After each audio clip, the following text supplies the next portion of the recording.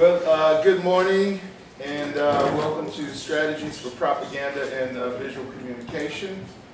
In this first session, part one, there will be, I believe there will be 3 presenters, but I'm looking for Mr. Mats Elzinga. I'm here. Very good. Okay, thank you. Pleased to meet you. The first presenter will be Dr. Algis Mickūnas. He will be speaking on the principles of propaganda. Dr. Mickūnas. The second presenter will be Dr. John Murphy, who will be speaking about the tales about social class and the reorganization of society. Dr. Murphy. And of course, Mr. Elzinga, who just conveniently disappeared again. He went to prepare his papers. Okay. Well, he has nothing to worry about. These two will talk so long, we'll have plenty of time. Okay. He will be speaking on the propaganda and communication from the Dutch perspective. I, of course, will attempt to moderate this session of mighty minds and mighty mouths. And I think with no further ado, Dr. Mickūnas and the principles of propaganda. Please.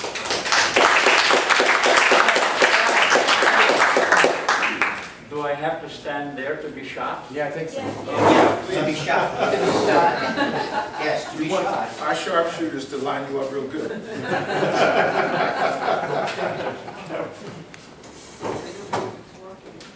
Oh, I don't need it. I am loudmouth, as he said. Okay, so I was given the task, or I appointed myself to the task, to speak about enforced principles, and that's what philosophers attempt to do, pretending that they know something, otherwise there's nothing to say. So first thing about general theme, we are, as human beings, very peculiar entities, as we all know. We know who we are. We have our identities, right? And no matter where you go, you introduce yourself. You are Mary Tyler, and you're an actress, and say hello, and so on. And you are Lithuanian, maybe even Christian, maybe Muslim, maybe Jewish, maybe pagan, the Lithuanians are. Anyway, we know who we are. We have what is known as identity. Now, and we, if you push that question of identity to the limit, we recognize that we acquire our identity through rituals. That is, when you were born, nobody asked you, you looked up and there was a calendar that said, oh yeah, that's the date I'm born on.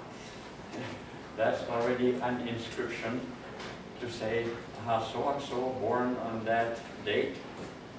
And then they innocently take you to a place, and there is a shaman, or they dress in robes, and they make all kinds of signs over you. They name you, and you become a name, part of a tribe, part of a cult, personality cult like Christianity. You know who you are.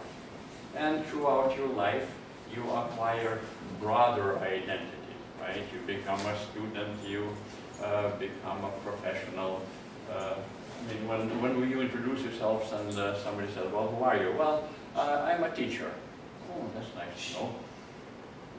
I mean, is that by nature or is that by ritual? You went through rituals to become a teacher. I'm talking now about identity. So identity is not somehow inborn, but acquired. I mean, philosophers will push the question, is that all there is?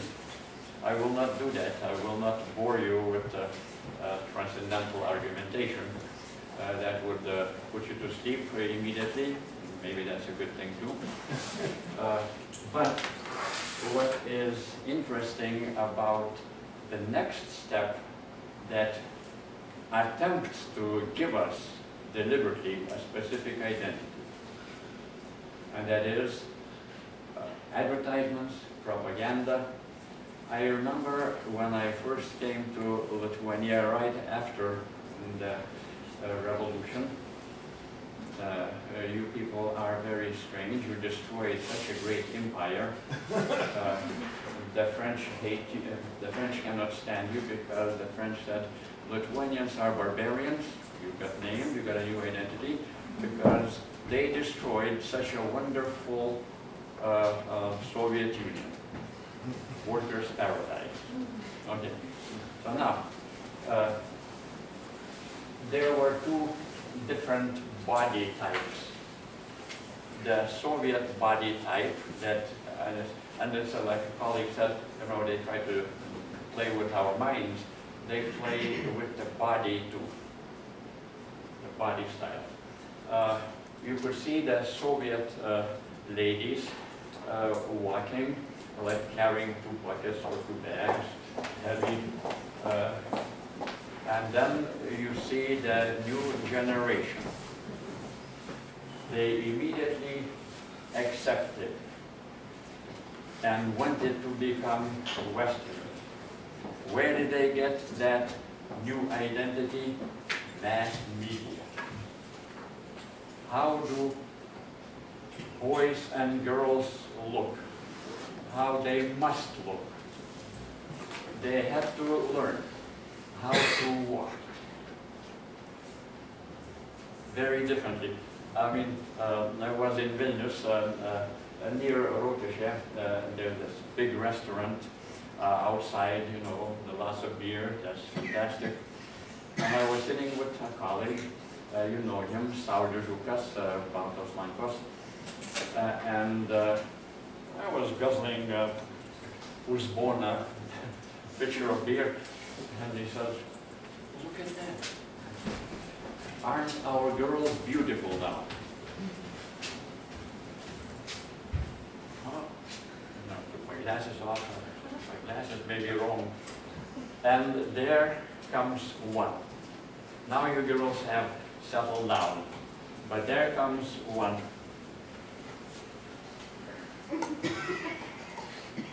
With a nose up, high heels, almost tripping. Wow, hey, did you guys get this from Paris or something, a model? Look again, another one, exactly the same, winging. Look at the third one, the same. And then there comes a fourth one and says, "It's getting boring."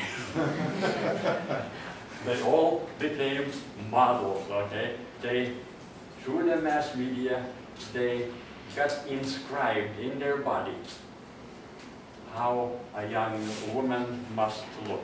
And it's very uncomfortable to walk that way. I mean, my goodness, it's like walk before a mirror, train yourself. But that was already inscription from advertisements, okay? That it didn't take any effort. It's the look. And so it is not just minds that got transformed. No, I think bodies got transformed before the minds. They became those bodies. They didn't know why, but they saw the images.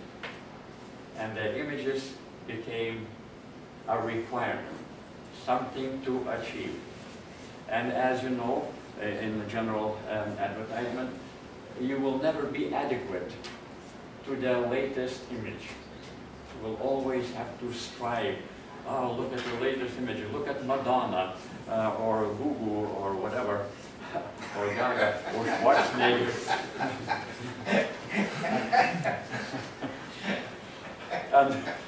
and what happens is, and the guys too, they were sort of like Soviet, like peasants. You walk, smoke your cigarettes one after the other.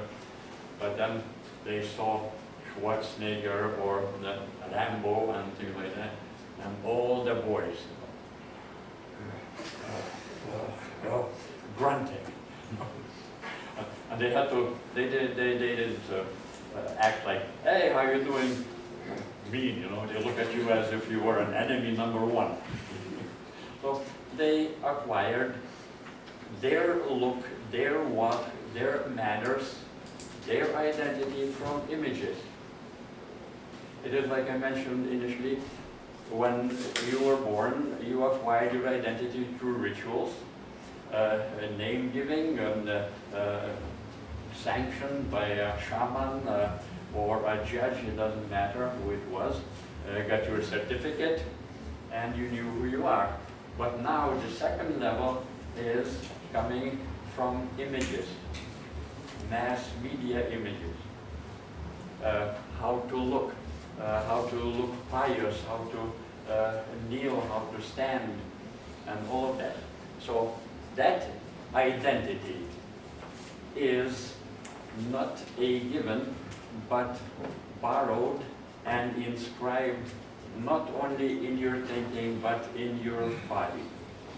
Okay? In fact, what you wear is also a sign of image. During Soviet times, you don't remember, but if a tourist American would come to Moscow, or in fact Vilnius, never anyplace else, and if he wore jeans,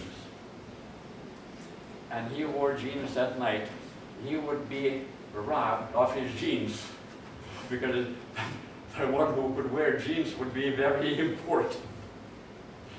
A sign that I'm important, I have American jeans. You could have $1,000 in your pocket, who needs it but the jeans?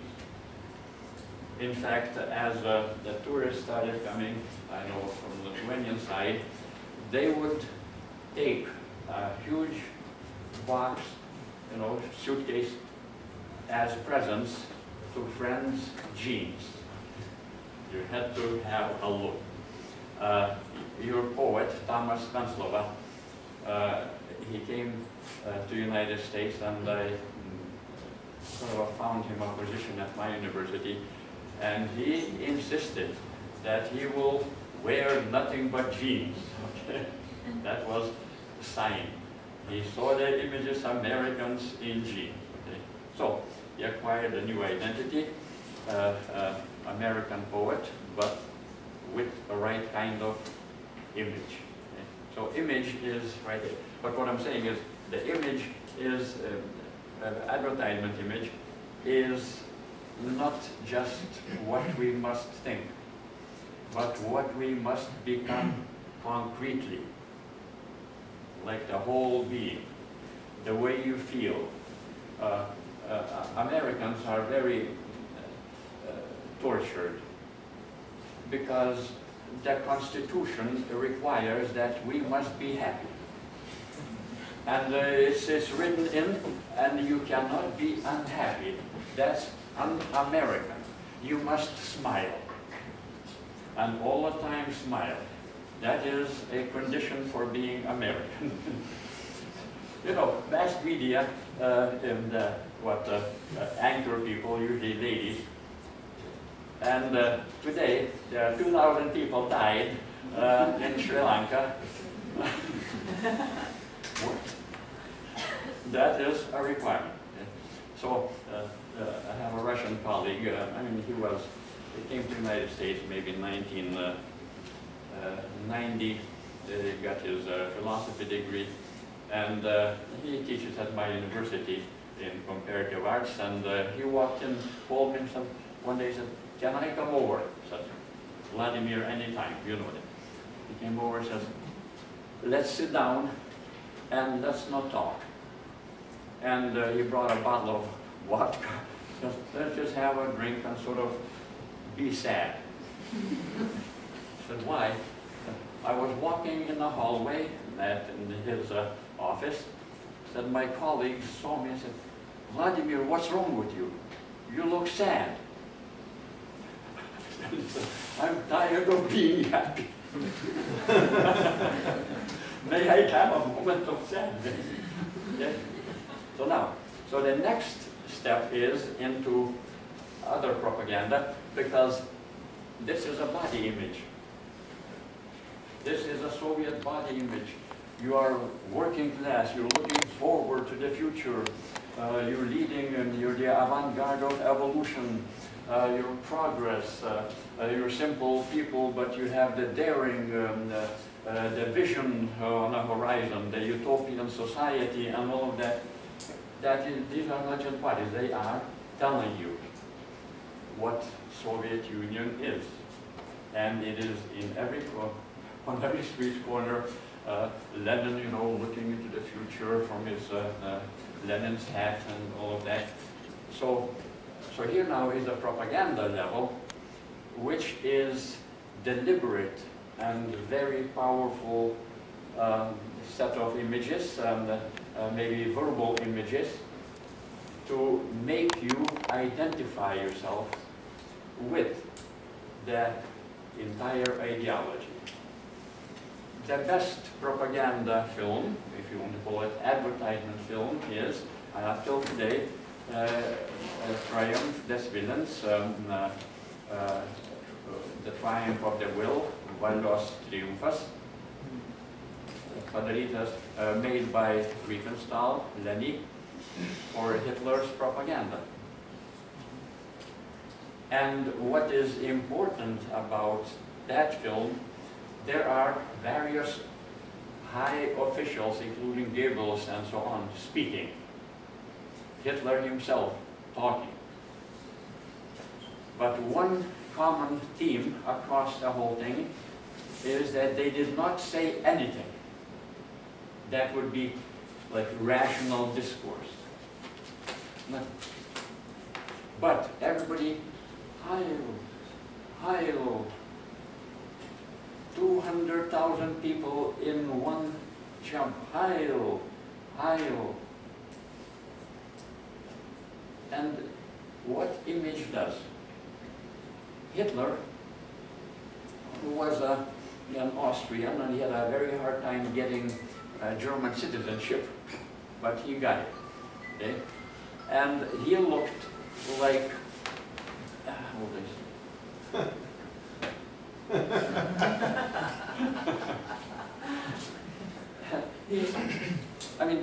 he proclaimed that the Aryan race, and they created images of Aryan race. Young men, athletic, young women, athletic, blonde, blue-eyed, tall and slim, like Vikings. And there comes Hitler, short, with a little mustache, dark hair, combed in the wrong way. And there is the leader of the Aryans. How in tarnation would such a guy begin to look like the highest of the high? Now, the language there is very important. Not saying anything. When Hitler spoke, everybody, you know, the one who, Kevin didn't do that to me when he introduced me. He didn't say, I won't say. So, the Führer will speak, will come to word. German youth, blood of our blood, flesh of our flesh. The flag we tore from nothing will be given in your fist so that you could carry into the future the 1,000-year Reich. Blood of our blood, flesh of our flesh. That is body identity. We all are of the same body. We all are Germans. We all are one. We identify ourselves with our nation. And at the end of that show, there was a strange, usually unnoticed happening. The guy said, now Führer will speak, and everybody Heil and Heil. And then he said, and the party is Hitler, the Nazi party. And Hitler is the party. And Hitler is Germany, as Germany is Hitler. One guy is Germany. Everything is Germany. And those who are not of German blood, they're in essence bad. German blood. What's the German? Is it greenish or reddish? It doesn't matter. But it is the blood, the body. You must, and in fact, when he talked to the youth, he said, you must clear yourselves from everything else and completely embody, become the body of Nazi ideology. Embody it. Walk like a Nazi, talk like a Nazi, file like a Nazi. See, what propaganda aims here is to make the population or a certain group to identify itself completely with the ideology, or it's like Christianity or Judaism, Islam. If you want to become Muslim, you have to completely become a body of the entire Islam. In your manners, in your thinking. Of course, they try not to, but they do it in public. Okay? But at the same time, like in the propaganda of any cult, fundamentalist Christians, I mean, you must become one with Christ. You must be reborn. That means what you were up till then was bad. It's like being taken like a baby to your church, and you are reborn a new person. You are going to die and fight and crucify and kill and enjoy in the name of the body of your personality called leader. Okay? So this is the kind of introduction to how propaganda is designed not only to make you think in a way, but is designed to make you become totally what the embodied language, what the images tell you. Then you will be real German. Then you will be real Lithuanian. If you, as you know, it would be hard to become real Lithuanian. I'm the only one left who is real Lithuanian. That's a fact. Everyone in Lithuania who knows me, they know that I am the true Lithuanian blood. Okay. Embodiment, the highest standard. Okay. Yeah. A peasant, you know, I'm a Lithuanian peasant. Okay, so this is, you know, I'm running late. You're fine. I'm fine, thank you very much. No. So in general, advertisement is milder form. You know, they don't mass you in one big place and say, you must destroy everything you have been and you must become Madonna or Gugu or whatever, those images, or Schwarzenegger. I mean, what a name. What's his name? Black Negro. Schwarzenegger. It's fantastic. And a German. The boot. Yeah. Well, he had the Nazi tendencies, but that's forgivable. Because he's a governor of California and all of that. Only in California that can happen, right? But anyway, so the propaganda is to abolish your identity, that whatever your name says and all of that, and you have to become a vessel, total. And one more thing, what's in the name? Simple Heil. And if you notice the images, Hitler would say Heil, although, you know, he would sometimes say Heil, but sometimes he revealed another identity that he tried to conceal. Heil. It was sort of, you know, we know your other identity. But then he would say Heil, and that's a Roman imperial sign. I am the emperor. And Heil in Germanic and in Indo-European languages also holy, healthy, wholesome. Hell, light, illumination. He is holy light. And the images that were created to make him holy. First image, I'll finish with that. There are clouds over Stuttgart, and they're filming. Crowds of people are moving in the streets. I mean, streets are full of people. And then they show an airplane propeller, and the airplane is above the clouds,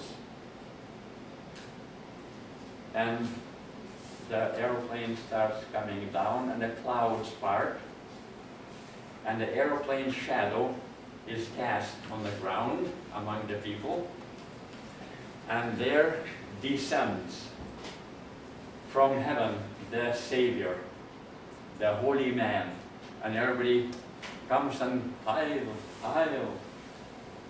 The light came down from heaven, the Savior, that's a Christian imagery, the Saviors come down to save the poor humanity.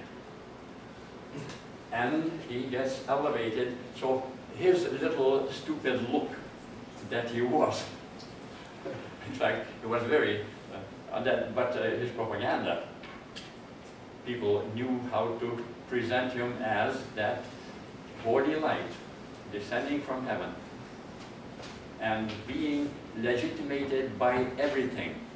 The final image, not the final, but one image is this.